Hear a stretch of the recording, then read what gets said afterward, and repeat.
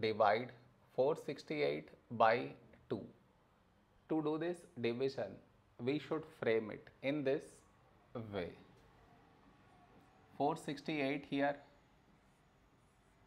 2 here. This is your step 1.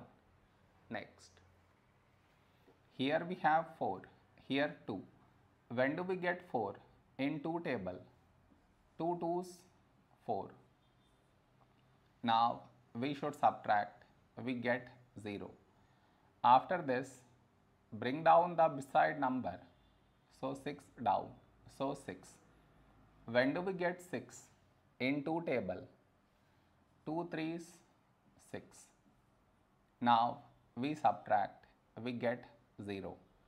After this, bring down the beside number, so 8 down, so 8. When do we get 8? In 2 table, 2 4's 8. Now we subtract, we get 0. No more numbers to bring it down, so we stop here. This is our remainder, this is our quotient.